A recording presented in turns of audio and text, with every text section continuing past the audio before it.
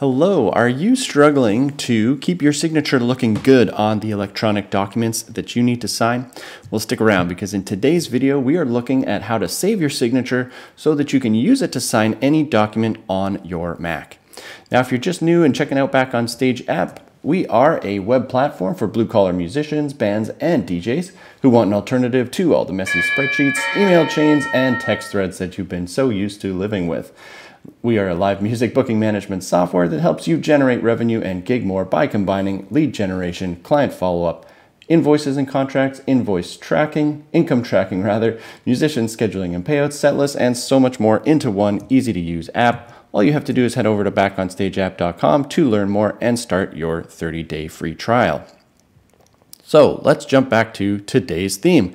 So we are looking at how to apply signatures to contracts and invoices or any other document that you are receiving on your computer. So possibly you've got contracts coming in and you are signing them like this. Maybe you've got an image of your signature and you're just dropping it onto documents. That doesn't look the greatest. So maybe you want a signature that looks a little more like this. Looks like you actually signed the document. So in Mac, there's a really handy feature that allows you to actually capture your signature. So what we're going to do first is capture the signature on our Mac, and then we're going to apply that signature to a document that's got a transparent background so that we can save that and use it anywhere, like in a Word doc, a Pages doc, Excel, numbers, whatever you need to apply that to. So the first step, like I said, is to capture your signature. So I'm just going to close out of these two examples here. And I've already done it in here, but what I'm going to show you here is when you open up any file. So actually, the first thing you're going to need to do is in the description to this video, you need to download our transparent rectangle backdrop. Once you download that, you are going to open it up and make sure you open it in preview. So on Mac, right click, go open with and hit preview. Once that opens up, you want to come to tools, annotate, signature, and then manage signatures. Once you're in here, click create signature. Now from this page, you want to hit camera and you want to sign a white piece of paper, and then you're just going to hold it up in front of your camera until it is captured to your liking. And it doesn't seem to want to be doing this for me right now. Let's try this again. It had it for a second there. Usually it's a little more reliable than that. So hit the camera, try this again. There it is. That's captured. I'm liking that. I'm going to hit done.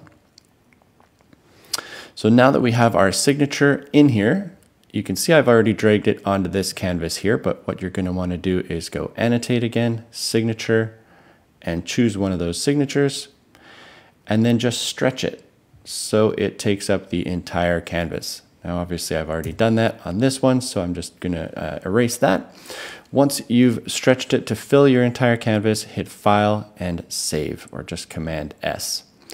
Now once we've got that saved, for example, I'm going to come back over to this Pages document.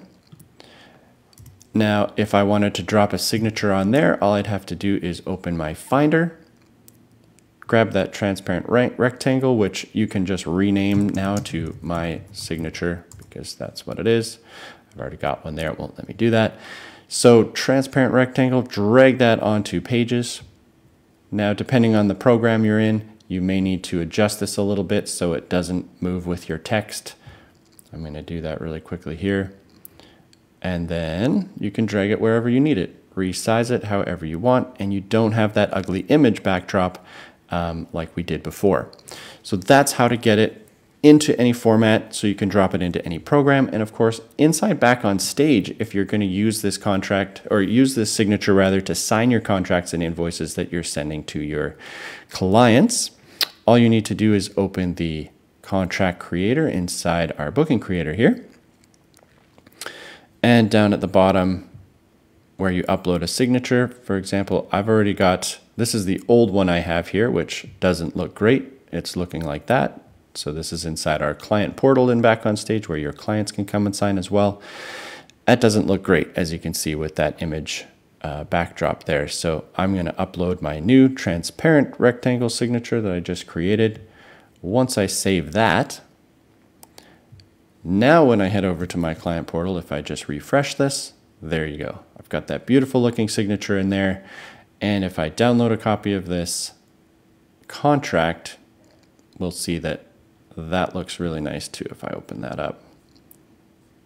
There it is, looking great at the bottom. So that's how to capture your signature on a Mac so that you can use it anywhere on any document or upload it to any website that you need to use it for.